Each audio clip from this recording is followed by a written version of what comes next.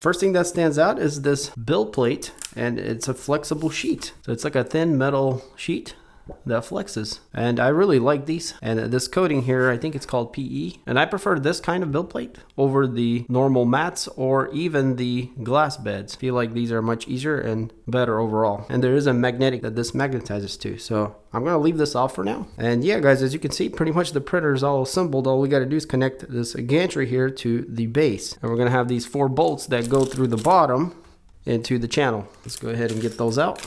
And they do give you an extra one. So I guess we can go ahead and see what's in this manual. So we get a little thank you from Creality, our warranty card, and then the quick start guide, which is a really nice one. I have all the parts that are included with this printer, and the installation is only a couple pages and very simple. So just connecting the gantry, then the spool holder, and then connecting the wiring. And by the way, here's all our parameters to the printer. So yeah, this should be very simple guys. And if you're just getting started with 3D printing, this is going to be great for you because it's quite simple compared to what it used to be like. Let's go ahead and start putting this thing together. So yeah, simple as grabbing the gantry, we're just going to set it over these sides here, and you guys can kind of see it's machined out there, and it's literally going to sit right in that spot. Now when you put this down, make sure that your cables here are not tangled and they're happy, so you might have to twist this around to untangle it. So yeah, I think mine's good right there. But yeah, simple as that. We're going to grab the bolt we need. There's no really easy way of doing this, but we can kind of lift one corner and then put the bolt through there. Yeah, well, however you got to do this, you can, you know, put it on its side or maybe off the edge of the table or whatever's easier for you. Just get these bolts in there, and we're going to use the largest Allen wrench to run them down.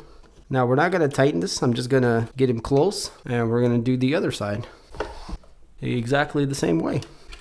Run them down, but we're not going to tighten these either. And the reason for that, it's quite simple. If we go to the back, you guys can see we have one elite screw here which connects to our x-axis, and we're going to want to bring that all the way down. And the reason for that is because we want the space between these rollers here to be as close as possible on the bottom. Since we are spending most of our time down there, we want to get that part as close as possible, so just go down as much as it goes.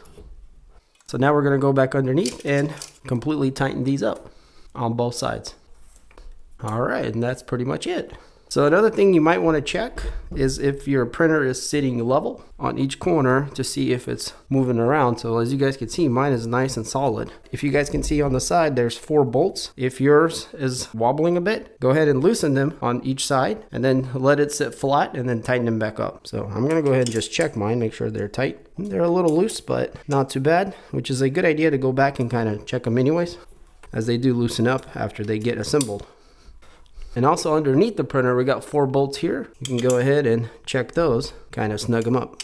All right, and that feels nice and solid right there. So let's go ahead and do the screen next. And we can see here there's a wire that comes out from the bottom, and that's gonna plug into our main screen. But before we do that, let's go ahead and take the bracket off that it connects to. And we're gonna be installing the bracket right here on the channel. And there's some T-nuts that are pre-installed. We're gonna grab the correct wrench and we're gonna loosen them all because they're all tight. So there's a bolt on one end and a T-nut on the other. So now that they're all loose, what we're going to do is we're going to line these T-nuts up to the channel. So these 2 here are going to go on the bottom channel and this one here on the top. Okay, just get them to kind of jump in there. And then, you know, you can install this screen more forward or more back, whatever you want. I guess I'm going to try to flush it here with this fascia. So about right there. And so with these, you just want to unscrew the bolt and then screw it in, and the T-nut should turn into the channel and lock in. It's a little hard to show you guys, but it's not very complicated. If you're having trouble, just unscrew the bolt and then screw it back in. And try to make sure that the T-nut's lining up center on the groove there in the channel. Yeah, I'm just going to unscrew it and then screw it in. And it grabbed. And we got one more here, a little bit harder to get to. And just like that, our bracket for the screen is on. So since we're over here, let's go ahead and plug it in on the back, just like that. And then we'll click it in. And now we have our screen installed. For the next part, we need to install the spool holder, and that goes on top. And if you guys look where our extruder is, that's where the filament goes in. So it has to come from the spool holder down into here. So the spool holder mounts closer to the lead screw here. And we're also working with T-nuts. So let's loosen the bolts. So spool holder going to the back. And I like to go as far as possible to the edge. But yeah, same thing here. We're just gonna unscrew it, then screw them in. And the T-nut should turn and lock in. And same thing for this one. And there we go, our spool holder is installed. So the last thing left to do really is just to plug in our wires. So we have two larger plugs, which is an X motor and an E for the extruder, and they are labeled with these little yellow tags. And then our smaller plug is our X axis end stop switch, which is over here. But let's go ahead and install the motor plugs. So the E will go on the extruder right here, and the X plugs underneath the motor, just like that. And then our X axis end stop switch plugs in under here, which is a little harder to see, but yeah, right under there. And that's pretty much done. And the last thing we got to plug in is our Z-axis motor, and this wire just comes out here from the bottom, and we'll go ahead and plug it in just like that. So yeah, pretty simple. Now the only thing that we can see that there's a little issue here is that this wire here just kind of falls down, and that's not good. So we need to fasten it right here. So there's a little slot on the extruder that we can use a zip tie on. So go through there and then around this wire and zip it up. That way it doesn't, you know, fall down onto our bed. And yeah, simple as that, guys. This part is finished. We can also go ahead and install this knob, which goes right here on top of the extruder, and it has a flat spot where it lines up. So it should just drop in. There we go. Very nice. So you guys can see, you can turn that. And also it's like a nice little visual there as the extruder runs. And as far as assembly goes, we are pretty much finished with that. But there are some important things that we need to do, and that's to check our rollers and belts. Make sure everything's running smooth and true. All right, so starting here with the bed, what we want to do is check our rollers, and you guys can probably see we got two rollers here, and those are stationary, and the two on this side are adjustable. And so what I like to do is kind of stick my hand in there and turn the rollers. So what you want is a really slight drag, and actually guys, my bed here is pretty much perfect. And so they include this wrench here that you can turn the adjustable eccentric nut to tighten and loosen the rollers. So I tightened my front one up just a little because it was super loose, and the rear one is perfect. So the point here is you want the bed not to wobble around or have any play, but be as loose as possible on the rollers. That way when it rolls around, it's really smooth. So if you have a really nice smooth back and forth motion, then you should be good.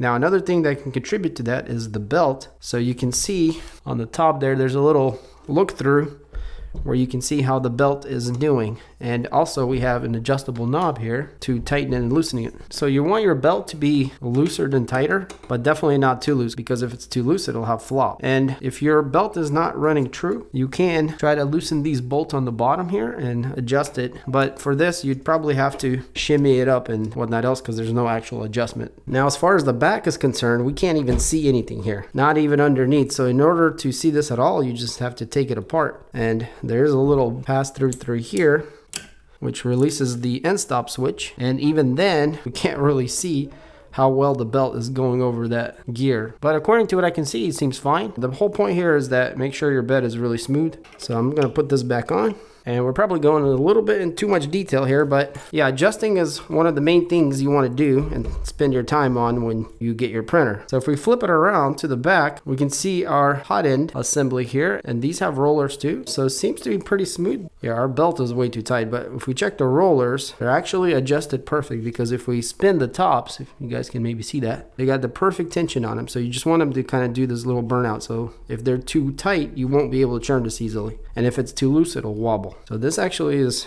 perfectly adjusted on mine, and the eccentric nut is under here on this wheel if you do need to loosen it or tighten it. So same concept, some slight drag on the wheels, and it's got to feel smooth. So mine is not smooth at all, and that's because there's something going on with the belt. So it might be too tight. Yes, it's very tight. So we got an adjustment here on the side for the x-axis. Wow, they got that super tight on mine. Let's see.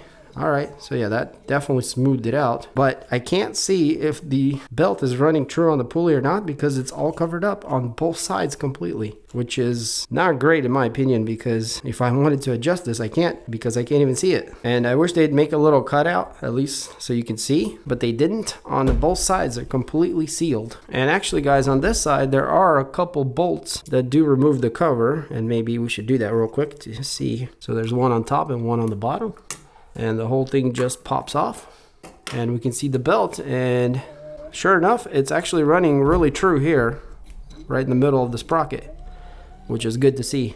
Now we can't see the other side at all, and I don't really see how you can take that on or off, so we're just gonna go with the way it is. And I think it should be good enough because it does feel pretty smooth overall. And be careful when you do tighten it with these knobs, as you can't really feel how much tightness you have. So you kind of have to pull on the belt when you adjust that. All right, well, let's put this cover back on, and we're good with the X-axis. Now, there is one more thing that you could adjust, and that's these wheels here. So on mine, they're a little bit on the tight side. We can go ahead and loosen them up just a bit, and the adjustable eccentric nuts is on the inside here. We'll start with this one. So we loosened it up just a tiny bit. You want to keep these tighter than looser because the Z goes up and down really slow, so there's not too much movement going on, so it's okay if they're a bit tighter. Now what you don't want it to be is too loose where on this side you can bounce around, which we're not bouncing, it's nice and tight. Because we only have one Z-axis lead screw, this side is more vulnerable to movement. And so for this printer, it's better to be tighter than looser. Yeah, we are pretty loose, and you guys can see our Z-axis moves really good. And I can just push it up and down. And this is usually a great indicator that everything's adjusted well and it's all aligned and nothing's binding. Now what I've noticed is that this lead screw here is completely dry, so if you want to put some oil on it or some grease, that'll probably be a good idea, especially if you're having a hard time moving up and down like this. It does have something on it, but it feels like almost nothing. So I'm going to go ahead and put a little bit of grease on it since I have it. And if you don't have any kind of grease at all, you can just use regular oil. And if you don't have that, you can use cooking oil. It's still better than nothing. And if we run this up and down, our oil or grease will spread, and you guys can see it runs really smooth. So much more smoother now that I put some grease on it.